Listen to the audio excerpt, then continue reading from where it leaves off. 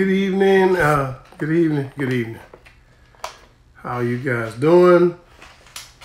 Hello, hello, hello. All right, all right. Welcome to Kingdom Application Ministries. Tonight we're going to be looking at the study of the gospel. Amen. And one of the things that has happened is, I print everything out. Well, my printer printed, but I'm out of ink. So I got blank pages. Ta-da! Anyway, but that's all right. God is good. We got there's more than one way of doing things, and so I'll just be looking at my laptop, and we'll get it done that way. All right. All right. In the meantime, hey, Mother Brown, how you doing? God bless you. Glad you could make it. So let us get into it. Let us pray first, all right? Father, I just thank you right now for prayer. Father, I thank you right now for your word. I thank you for your truth, oh Lord. Father, I bless you and honor you this evening, Lord. We ask right now, Father, that you forgive us of our sins that we've committed knowingly and unknowingly, oh God. Blot out our iniquities. Draw us closer to you, oh Lord. Father, I pray for healing right now, Lord, in the name of Jesus, oh God, in this vessel, in this body, oh God, and I just thank you for it and bless you. Lord, now I pray that each and every person on this line, Father, that have an ear to hear, let them hear, God. I pray right now, Father, that their ground be good ground, Father, and as we sow these seeds, oh Father, we just thank you right now for them going into good ground. And Lord, we just bless your name and we honor you. In Jesus' name we pray, amen. Amen. Good evening, Bishop. How you doing, sir? All right. All right. My Bishop, Bishop Dawson is on the line. Amen. I just want to say greetings to him. Okay. So tonight I got a question in which I really think I need to go into, because one of the things we've been building is the foundation of our lifestyle, the foundation of the kingdom. And so therefore we're getting into the question tonight is, how do I study the Bible? How do I study the Bible? That's one of the biggest questions is, I know I'm supposed to study. I know I'm supposed to read it. But what is it about this Bible? How am I supposed to study it? What am I supposed to do in a place of study? Okay, that's the question we're going to be looking at tonight. And I want you to pay close attention to what I say, how this is done. Okay, so the first thing we want to tell you to do is you need more than one Bible. All right. If you got a King James Bible, that's great. But I recommend that you get an Amplified Bible and an NIV study Bible along with your King James, because first thing you need to do is have some translation, some type of translation of the word. Okay. The King James is fine, but when you get to this, thou, and thusest, and all the mother and begottest and all of them stuff, you want it in plain English. Sometimes when you just read the words, you want it in plain English. So I tell you this, you need at least two different other versions of the Bible. Now, I say NIV study Bible because it's pretty plain in English. And I say the Amplified Bible because the Amplified Bible will break stuff down so that you can see how it fits along with Scripture. It will go into depth in explaining the Scripture, okay? So with that being said, I must bring you to a place where, and this is going to be our lesson tonight, in Mark chapter 7 is where I'm going. Mark chapter 7. One of my first Bible studies I did on my own was in Mark chapter 7. And so I'm going to take you, I can take you where I've been, so I'm going to show you what I did. In Mark chapter 7, it's about what defiles a man. What is it that defiles man, okay? Hey, good evening, Don. How you doing? when you look at what defiles a man, Jesus tells us in Mark chapter 7, verse 14, he says, again, Jesus called the crowd to him and said, listen to me, everyone, and understand this. Nothing outside a person can defile them by going into them. Rather, it is what comes out of a person that defiles him. It says, verse 17, after he had left the crowd and entered the house of his disciples, asked him about this parable. Now notice, Jesus spoke in parables to the people, but when he got alone with his disciples, he broke it down a little further. So in verse 17, here he is. Now he's in the audience of only his disciples, only the 12, and he breaks it down. And he asked him, he said, are you so dull? He asked, don't you see that nothing that enters a person from the outside can defile them? I'm reading from the NIV version. He said, for it doesn't go into the heart, but into their stomach and then out of the body. In saying this, Jesus declared all foods clean. What Jesus was saying here is he was dealing with how this, what defiles a man and how food cannot defile you. But in studying, there should be something about a story, something about something you read that just jumps off the page at you in the Bible. When that happens, that is when you get all your tools together to make sure you get some understanding of what God is trying to tell you. He speaks to us through his word. So in his word, when we read something and something just jumps off the page at you, he's trying to tell you something about you, okay? He wants you to know something about you, your surroundings, what's going on, so that he's communicating with you. So you'll know what it is because it'll jump off the page at you. It'll just like, wow, why is this so, why am I intrigued by this, okay? And he says, so in the King James Version, what I read, let me read verse 20. He said, and he went on, he said, what comes out of a person is what defiles them. For it is from within, out of a person's heart, that evil thoughts come, sexual immorality, theft, murder, adultery, greed, malice, deceit, lewdness, envy, slander, arrogance, and folly. All these evils come from inside and defile a person. So he's breaking it down to what defiles a person. He broke it down further from the parable so that his disciples would understand what he was talking about. So now the King James Version reads like this in Mark 7, verse 14. And it says, and when he had called all the people unto him, he said unto them, hearken unto me, every one of you, and understand. There is nothing from without a man that entering into him can defile him, but the things which come out of him, those are they that defile him. Verse 16, and he says, if any man have ears to hear, let him hear. Now, when I was putting this lesson together, one of the things that jumped out at me was, if any man have ears to hear, let him hear. Wow, what a statement. What is he saying here? Because it's got to be deeper than just what it is on the surface. Verse 17, and when he had entered into the house from the people, his disciples asked him concerning the parable. And he saith unto them, are you so without understanding also, that do you not perceive? And whatsoever thing from without entereth into a man cannot defile him, because it entereth not into his heart, but into the belly, and goeth out of the draught, purging all meats. Now, so if you see the difference right there in verse 19 from the King James Version to the NIV version. The NIV reads verse 19 like this.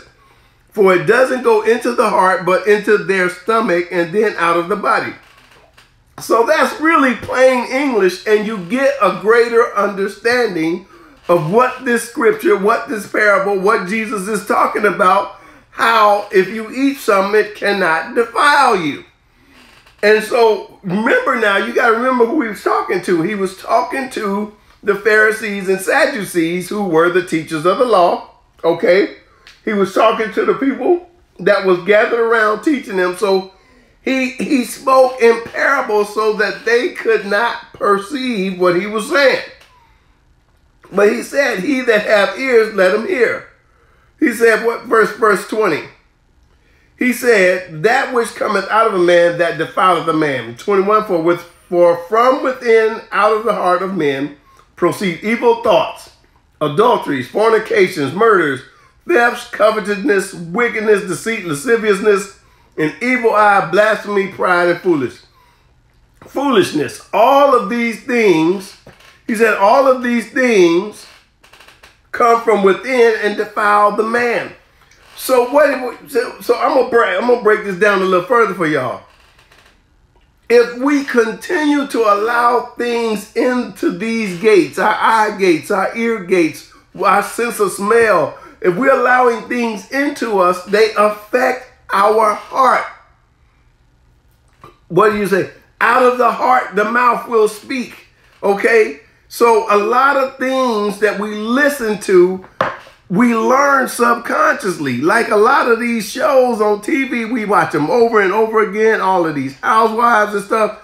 And I'm telling you, it's teaching us how to respond in a non-biblical manner when you face those situations. Because now you are programmed to answer the question that way. You go grocery shopping and you park in front of the peanut butter aisle and you stop right there. Because now you say, choosy mothers choose Jif. But even though Skippy is on sale and Peter Pan is in a bigger jar at a lower price, and it's what quality beer, but you stuck on Jif because it has trained you subconsciously to that's what you're supposed to buy. You allow that in your ear gate, eye gate, and because you have, it has corrupted, it has become a part of your heart, and now it's a part of your actions. Faith cometh by hearing, hearing by the word of God. Evil come by hearing too, and evil come by hearing of evil things. Whatever you repeat back to yourself is what the heart gets a hold of, and that's what it holds on to. So you have to be a square, okay? You have to be L7. You cannot absorb all the things of this world and still walk in holiness and righteousness, because subconsciously this flesh which you dwell in is getting trained in an evil manner. Okay? So here we go. One of the things I said, once we in Bible study, in our tools, we want to get several different Bibles. But we also want to get this thing called a commentary of Matthew Henry. I got Matthew Henry commentaries. There's some other ones out there. But Matthew Henry commentary, you can find it online. Actually, it's Matthew Henry, I think it's a MatthewHenry.org out there. But if you Google Matthew Henry, it's a commentary where you have a bunch of Matthew Henry and the boys, a bunch of men that studied the word, who now put it in broke it down and spelled it out even clearer so that the reader can understand what you're saying. So in Matthew Henry, it reads this. It says in verse 14, it said, and he bid them to hear and understand. Note, it is not enough for common people to hear, but they must understand what they hear. When Christ would run down the tradition of the Pharisees about washing before meat, he strikes at the opinion which was the root of it. Note, corrupt customs are best cured by rectifying corrupt notions. Now that which he goes about to set them right in is what the pollution is, which we are in danger of being damaged. All that was said about verse 14.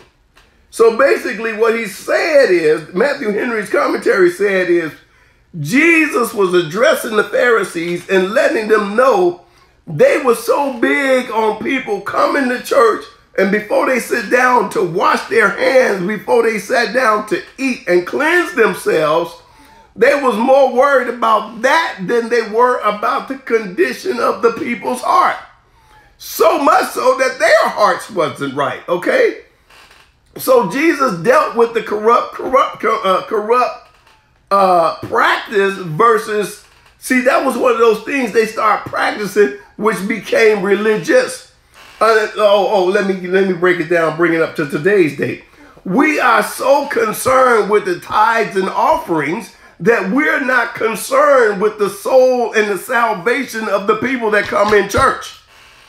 You see what I'm saying? So now the church today is so concerned with the well-being of the pastor and his financial resources, security, that we have forgot about the salvation and the souls of those that come in the church as lost. We have forgot about praying for that man and that woman that came in the church looking for God, because we're looking for his money. You see what I'm saying? So I hope that brought you up to date.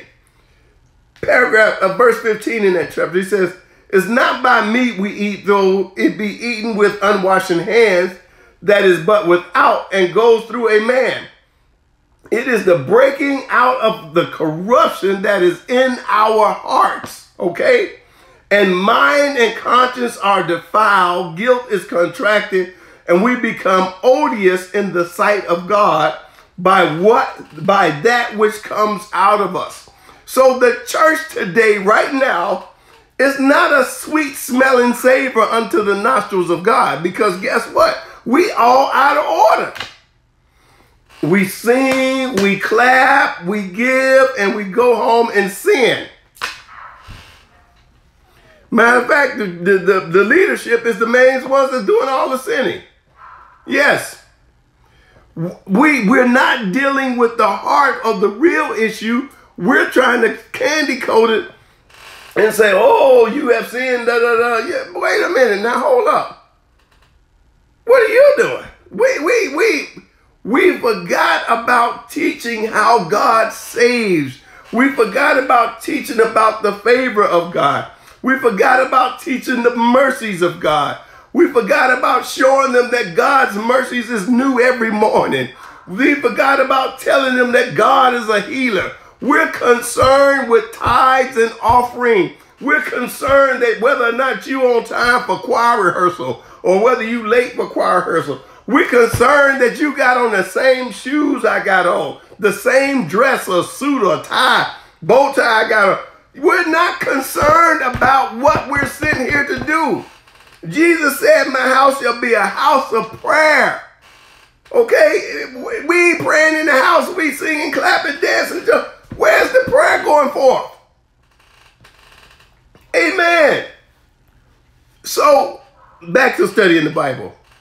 When you study the Bible, you want to get some tools in place that you can even go into to help you understand what you have just read. One of the tools that I use is a Strong's Concordance. What do you mean? This, and you can find it online also. I should have flipped the camera. It's a Strong's Exhaustive Concordance. What does this do? Well, it has every word in the Bible in here, and it's in Hebrew and it's in Greek, okay? Know this, your Bibles were written in two different languages. The Old Testament was written in Hebrew. The New Testament was written in Greek. So when you look for a word that you're trying, like say for instance, when I was looking up, "He that has an ear, let him hear," I wanted to know what they mean by ear and what did he mean by hear. So I went into the Strong's Concordance and did a word study on each one of the words of that sentence. Now, specifically ear and hear, to see if it was another meaning than one the meaning that I have. Okay, second thing you want to do, another thing is you can find the Bible. It's a Bible called Thompson Chain Bible. That's the name of it. It's a Thompson Chain Bible. And it identifies all the words in the Bible, what the Hebrew and their Greek word is. So it helps you in, if you like to do word studies, that's what that Bible is for. So you see some preachers that do word studies, some that do expound on other things, and then you have those that do scenario type preaching. So for me, let's deal with this one. If you look at the bottom of Mark chapter 7, he goes into telling us what defiles a man. And in the Matthew Henry commentary, he broke it down. He said, as a corrupt fountain sends forth corrupt streams, so doth a corrupt heart send forth corrupt reasonings, corrupt appetites, and corrupt passions, and all those wicked words and actions which are produced by them. Divers particulars are specified, as in Matthew, we had one there, which is not here, and that is false witness bearing. But 7 are mentioned here to be added to those we had there. Okay, here we go. Look at how they mentioned it. He said, first he mentioned it, covetousness. It's plural. It's immoderate desires for more or wealth of the world and the gratifications of sense, and still more, still crying, give, give. Hence we read the heart exercised with covetous practices. So here we find that in the Matthew Henry commentary, he breaks down each one of the practices which was identified that defiles a man. Covetousness, wickedness, deceit, lasciviousness. Oh, that's that word that everybody gets stuck on. I don't care how many times you look it up. You want to know what lasciviousness is. Lasciviousness is that filthiness and foolish talking which the apostles condemn, the eye full of adultery and all wantonness and dalliances. Basically, your lust and your divers want to be, you're being lustful. Let's just be like, you're just being lustful. You looking at the, cut it out. Okay, that's lasciviousness. He said the evil eye. Oh man, we know that they call it the stink eye. And then he talked about pride. And the last one he talked about was foolishness. Sometimes we want to make jokes of stuff to kind of just make jest of it to try to divert from the seriousness of the matter. We cannot do that. It is joined, because it is joined with pride. He said, I'd rather take it for the rashness of speaking and acting, which is the cause of so much evil. You cannot let, because those join together with one another, they really become a stronghold in the heart. And when it comes out, it defiles a man. It's one of those, when it comes out, it defiles him. Okay. Okay, at least you say you got to get out. And please don't forget, you can ask questions on here, okay? So you got to give me a time. I don't want to come and be late. Thank you for checking. Okay, we come on every Tuesday at 7:30. Inbox me your phone number, and I'll text you when before I come on. I normally send out a text before I do that to the people, and so I'll text you before I come on. All right. So here we go. So when you're studying the Bible, you really want to pay attention. Okay, what do I study? You want to study what jumps off the page at you. That's what you want to study. You want to study that thing that really makes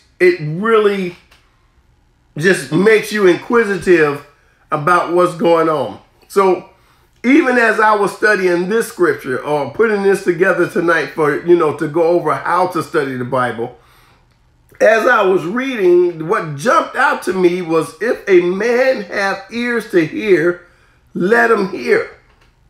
So I went to another Bible that I have. I got a Bible called the Dakes Bible. D-A-K-E-S, Dakes Bible. If you really, really, really serious about studying the Word of God, the Dakes Bible is something that you want, because I'm going to tell you, in that Bible, he got some stuff in there. I mean, he break it down. Like, for instance, If any man have ears to hear, let him hear. That statement is mentioned 15 times in the Bible. It is mentioned 7 times, all by Jesus Christ. It is mentioned 7 times while he's on earth, and then the last 7 times while he's in heaven. Okay, cool. Those 15 times that he mentioned it, see now, this is where my study goes. Each time he mentioned, if any man have ears to hear, let him hear. What does that mean? In the Hebrew, in the Greek, it says ears. It was spelled O-V-S. Okay, it meant the physical or the mental ear. Okay, and then you said the word. It was Greek. It was Hebrew number 375. Okay, and so here we go. 3775 was the Greek number. Okay, so here we go. In the Strong Concordance, here is correlated to the number 191, which is AKOVW in the Greek, which means to hear, give audience to come, to hearken to be noised, be reported. You mean report, and also to understand. So when he say, he that have ears to hear, let him hear, he wants you to not only understand it, but he wants you to report it. He wants you to go tell somebody about what you learned. He wants you to share your understanding with your brothers and sisters, okay? So as I was looking at this, and it said, if any man have ears to hear, let him hear 15 times. He said it 15 times, so guess what? Those 15 statements Jesus said that too, those are some very important things in the Word of God that we should make a part of our normal practice to adhere to the things that he was talking about when he said it. Right. It jumped off the page at me. So now I got to look, Matthew 11:15, Matthew 13:9, Matthew 13:43, Mark 4:9, Mark 4:23, Luke 7:16. Luke 8 chapter verse 8, Luke the 14th chapter verse 35. All them times he said, he that have an ear, let him hear. So my research now goes to those scriptures, okay? That's how God speaks to us. That's how God lets us know what he is dealing with us about and why we should be paying closer attention to what he is teaching us, okay? I hope this has helped everyone on this line. Do I got any questions about what, people say, well, what book of the Bible should I read first? Go with St. John. Matthew, Mark, Luke, start with John. Because John tells you, but in the beginning, the word was with him, he was the word, and the word, it starts right at the beginning and it goes all the way through. If you want to understand the gospel of the whole ministry of Jesus, read Mark. It's short, it's 16 chapters or 15 or 16 chapters, 15. And it's to the point. Mark has no fluff. It's just straight to the point. Matthew breaks it out. It's got some fluff in it. Luke gives you a perspective from a physician's perspective. So it's like another perspective of the gospel. But I'm telling you right now, start at John, read Mark. If you want to know how to live, read the books of the New Testament that end in IANS. As 1 Corinthians, 2 Corinthians, Colossians, Ephesians, those books. You read those books, they tell you how to walk, how to live, what you should be doing on this earth. Then you got Romans and then you got Hebrews, okay? Those are, if that's where you want to start reading, that's where you want to start. I cannot tell you, if you want to understand God, you got to get the NIV version and read the first 5 books. The New Living Translation. If you like modern language, there's the Message Bible. You can get a Bible at the bookstore that has it's called a parallel Bible, And you can have up to 4 books side by side. So when you read one, you can look across the page and see what the other one said about the same scripture. The whole point of this is to make sure that you understand what God is saying to you. Well, I've been reading church all these years. God never speaks to me. Yes, he does. He speaks all the time. You just don't hear him. Every time you pick up that Bible to read, you should be listening for something that's going to jump off the page at you about you. And he's dealing with you. Amen. That's how he speaks. So when I first got started, man, I would grab the Bible, and I still do it today. I just grab it and stick my finger somewhere and just open it and start reading at the first chapter that's available. Which right now I'm in the Song of Solomon, chapter 8. So I will start at chapter 8. And so, oh, thou wert as my brother that sucked the breast of my mother when I should find thee without. I would kiss thee, yea, I would, which should not be despised. But that's how I would read the Bible. I would start reading right there. And before I got finished with the story, something on that page would jump out at me. And that would cause me to go into deeper depth into the study. Okay? So that's, hopefully that helped. I hope that you got some understanding behind this. But our whole key is God wants us to understand what he is communicating to us. He can, he that have an ear, let him hear. I think you're going to hear something about that come this weekend. We'll see. But that's what I'm studying right now.